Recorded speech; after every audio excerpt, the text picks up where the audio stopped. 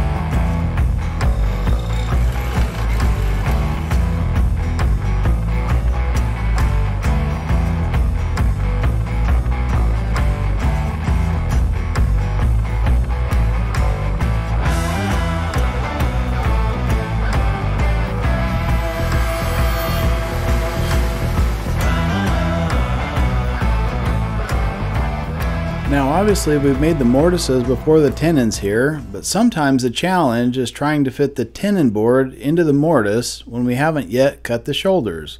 We've only cut the cheeks at this point, so the trick is to use the narrow rails into the wider mortises to size the tenons.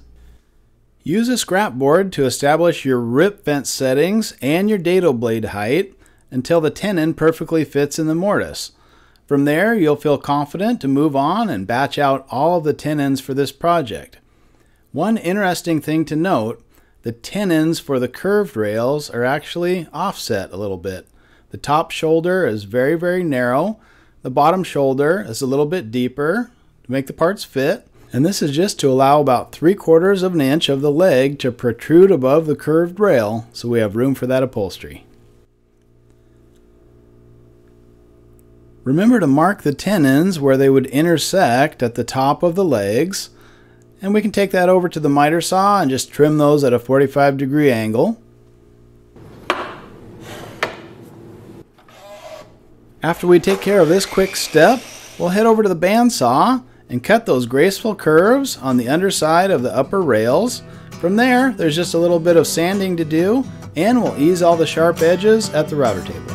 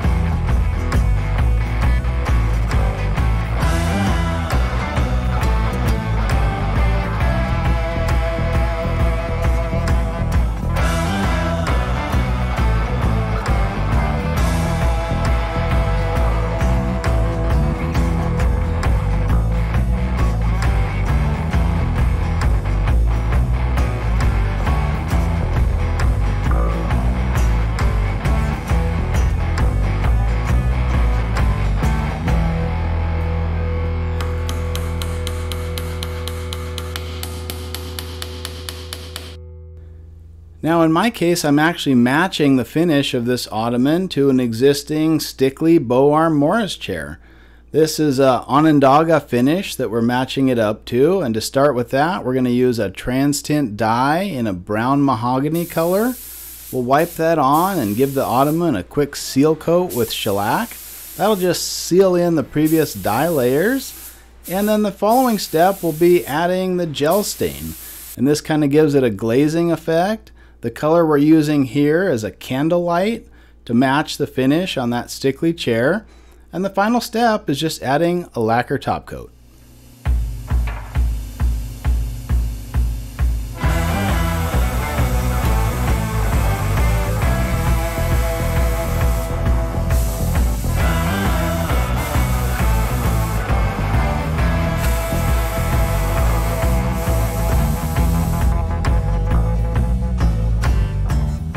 then we can move on to the upholstery. We'll just use some natural jute webbing, stretch that down with a webbing stretcher, and go ahead and attach it with upholstery staples.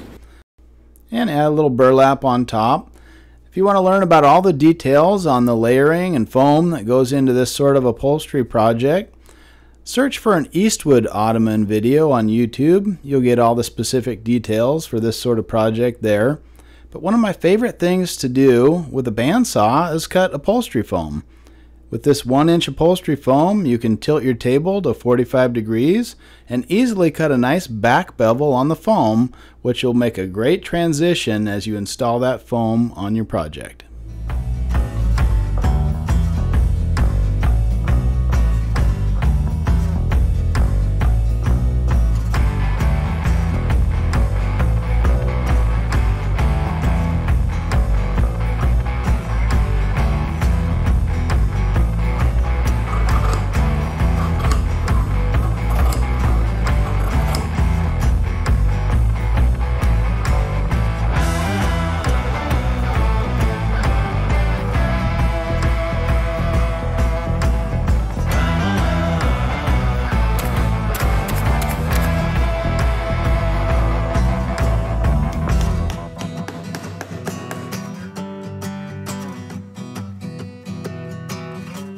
Alright guys, there you go. A nice little Ottoman project that you can build in a long weekend. Hey, if you've got a large rocking chair or mortise chair around the house, this Ottoman is definitely next on your to-do list. Hey, thanks for watching. We'll see you on the next one.